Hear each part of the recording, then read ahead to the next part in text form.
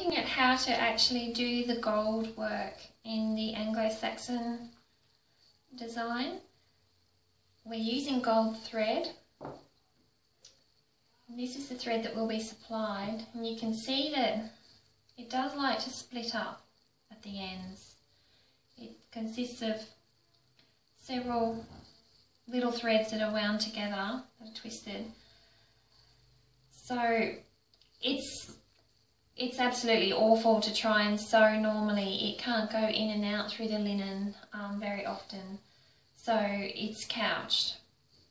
And I work from the entire bundle, because as soon as it's cut, it's going to do the unravelling again.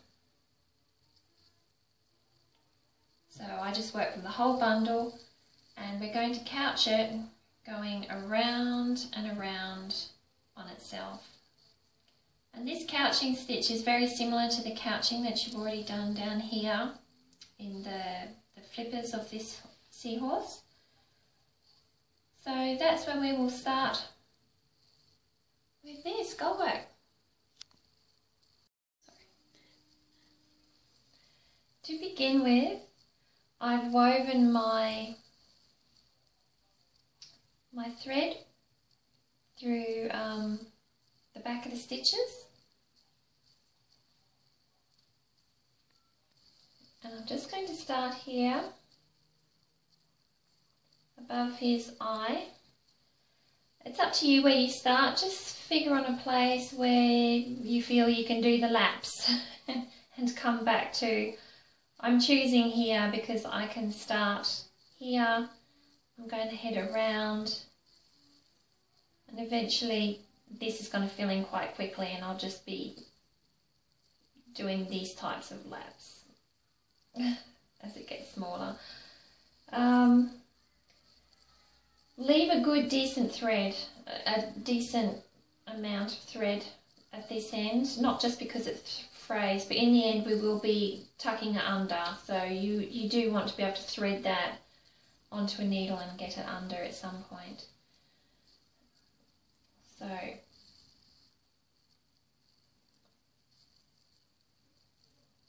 I've just come up right next to the stitch on top of it. I'll come through, and I've estimated the width of that gold thread. It gets easier once you've started. It holds itself in place. And I'm pinching that down. And same again. I've come up on top. And I'm going to pinch that down.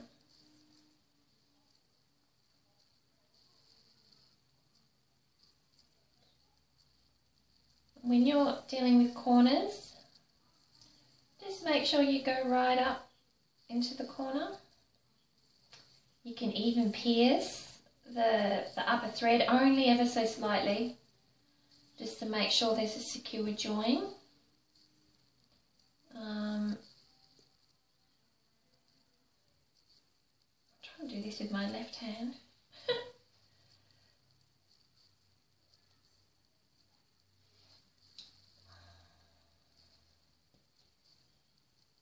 Feed it right up into that corner. In medieval embroidery, where they used a lot of gold work, couching, a lot of the gold was couched.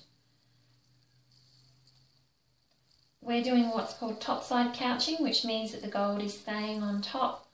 When they used the medieval, the gold work for vestments or garments that were to be worn, they would, this little stitch that I've just made, they would make sure they go back through the same hole, and they would actually pop that gold to the underneath of the linen, and that gives the gold this fantastic flexibility, so it can be worn on clothes. It's absolutely fabulous. So I'm just following course of this design.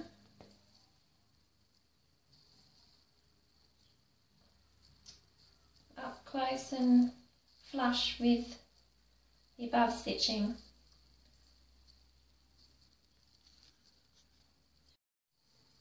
We've just come to his ear.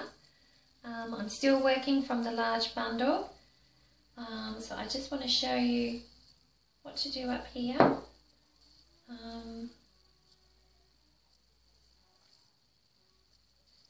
So I've put the needle pretty much in the middle of his ear.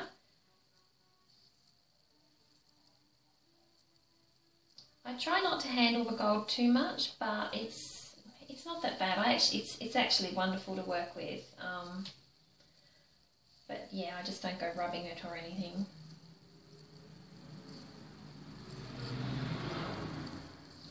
You can still hold it to maneuver it around. So I've just pinned that down, and we're going to come straight back down in a point. And that's the handy thing about gold. If you need to force it into an area, it crushes beautifully. So that's okay if you need to do sharp switchback turns like we're doing. Trying to get my hand out of the way for you.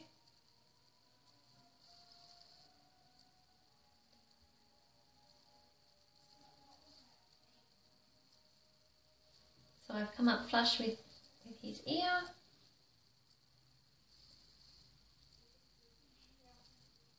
Putting that in position. You can hold it down if you need to. Can you see that?